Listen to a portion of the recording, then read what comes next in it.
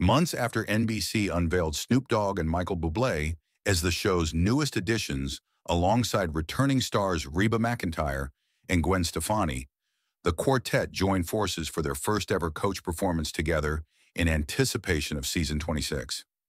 On Friday, July 26th, NBC released a new promo video for the upcoming season featuring Snoop, 52, McEntire, 69, Bublé, 48, and Stefani, 54, wearing matching outfits and singing a joyful rendition of the Four Tops' 1966 hit, Reach Out, I'll Be There.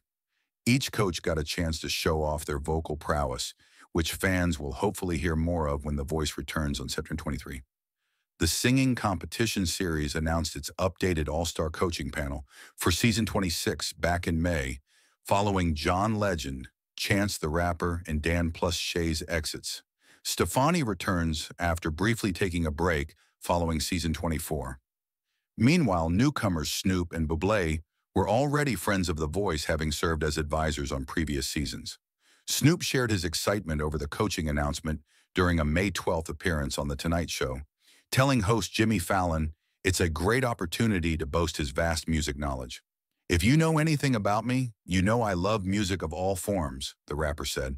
"So this is a great opportunity for me to show that I really understand music and, to be a real coach and to really give direction to some of these artists that could be today's next big thing."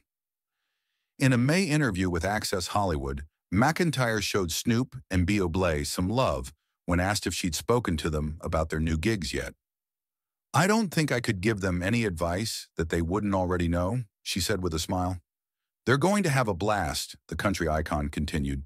"They're going to love doing the show because it's fun, and you get to listen to so many talented people get up there and sing. We'll have a fun time." The Voice coaches have kept plenty busy ahead of season 26. Snoop is currently assisting with NBC's 2024 Summer Olympics coverage in Paris, providing regular reports as a correspondent throughout the sporting event, which concludes on October 11.